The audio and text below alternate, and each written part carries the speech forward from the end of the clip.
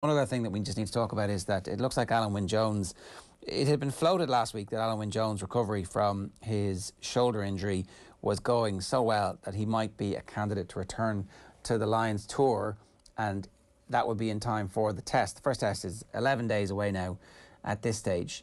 And so that does pose the question, who will captain the Lions? Is Conor Murray, because he's been there the whole time, automatic captain for the first test, assuming he's picked and he's fit to do so? Or if Alun Wyn Jones is the tour captain and goes home injured but comes back, does he come back as captain? What's the answer? I don't know. Is there precedent for this? I'd like to know if there was. I don't think there is, because I think in the past, if you left the tour, you left the tour. Yeah, and if you had an injury, somebody would be named temporary captain, and maybe that temporary captain would eventually see out the whole thing. That would be the sensible thing to do. It really does speak to how remarkable this recovery is, because if Gatland thought there was any chance of Alun Wyn Jones coming back for the tests when the injury occurred, he probably would have used the word temporary with regards to Conor Murray, or placeholder, or something along those lines.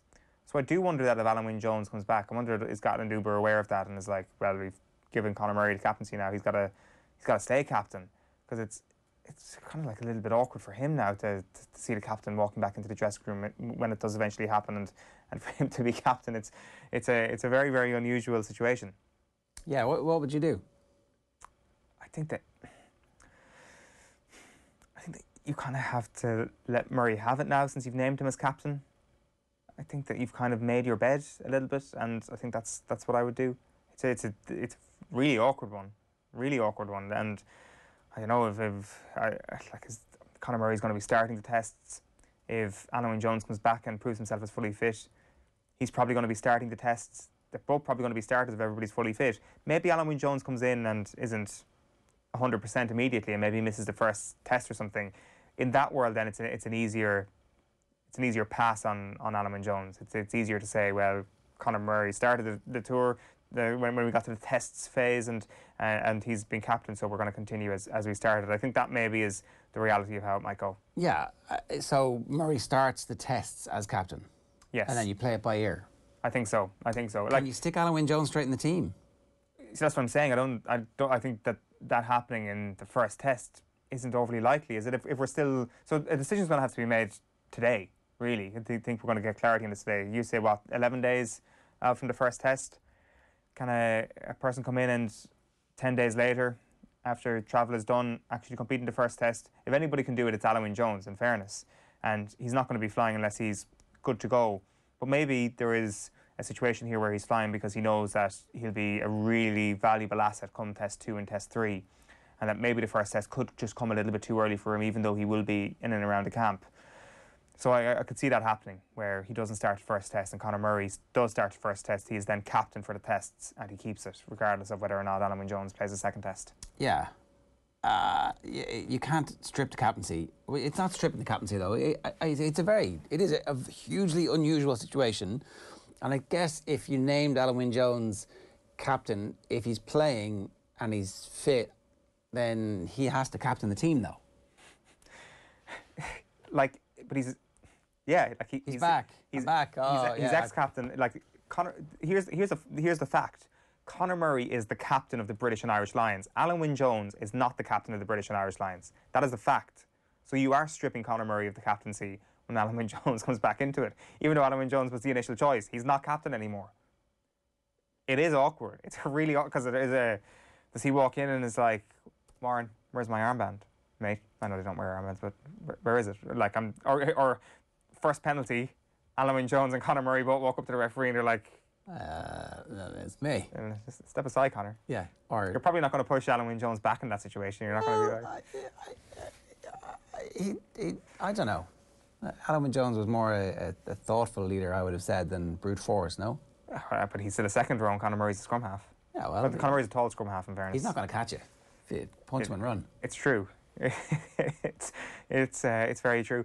I think it's Murray's. I'm gonna for a situation that we don't know the answer to whatsoever. Have you seen the other thing? Is obviously they've named this very, very strong South Africa A side with one South African I follow on Twitter was saying it's 9 or 10 of the starters, or maybe 8 or 9 of the actual test starters in the team. and Rassie Rasmus has been ratcheting up the pressure on Gatland, saying, well, we could play another A team at the weekend again.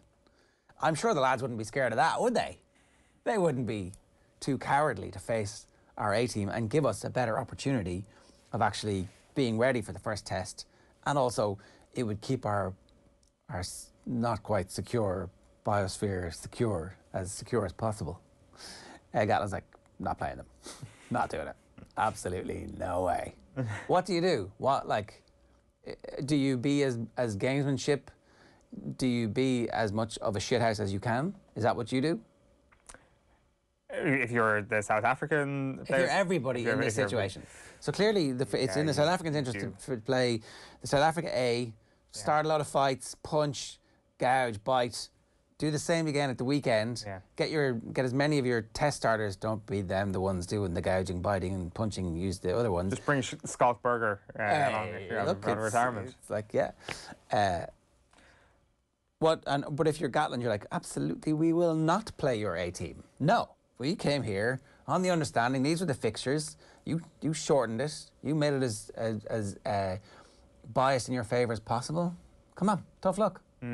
I think if you're on the South African side of things, you are absolutely trying to rough up the opposition as much as possible. I think Rassie as well is trying to stir the pot a little bit on a couple of occasions. You mentioned it there with the Alun Wyn Jones thing as well. He was on a kind of quite early, he had the news quite early on Alun Wyn Jones, and it was almost as if Gatland's hand was forced in terms of answering questions on it. So Rassie knows what he's doing. Rassie's a very smooth operator, and everything we hear from him publicly is a very deliberate thing.